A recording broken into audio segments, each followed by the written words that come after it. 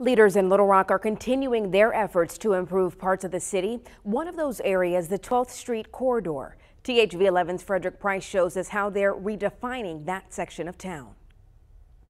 Yeah, if you drive down Pine or Cedar Streets along the 12th Street corridor, you're gonna see a lot of road work. Well, that's all a part of an ongoing effort to really revamp this area and attract more people.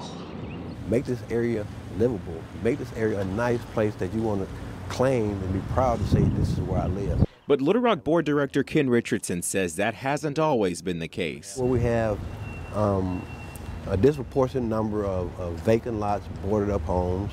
Since 2008, he and other city leaders have been working to improve the 12th Street corridor.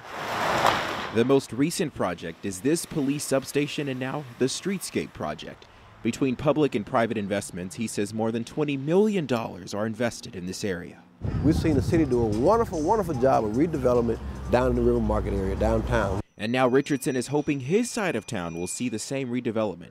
Casey Covington is the deputy director for Metroplan. We funded 5 areas in central Arkansas that we call Jumpstart areas. Areas in North Little Rock, Conway, and Bryant. Back in 2011, the organization got a grant from the Department of Housing and Urban Development to improve those Jumpstart areas, like 12th Street. To help jumpstart those communities from a redevelopment standpoint and from an economic opportunity standpoint. What that looks like is improving city infrastructure like roadways and buildings. When we can invest in areas that already have city infrastructure, that can be a much more efficient use of public goods and public money. It's a plan that Richardson says he's hopeful will continue to add value to the 12th Street corridor, a place he's called home for many years. And it means a lot to me that we're able to take that, transform that, and really turn it into a whole new community, a place that people want to come live. And Little Rock, Frederick Price, THV 11 News.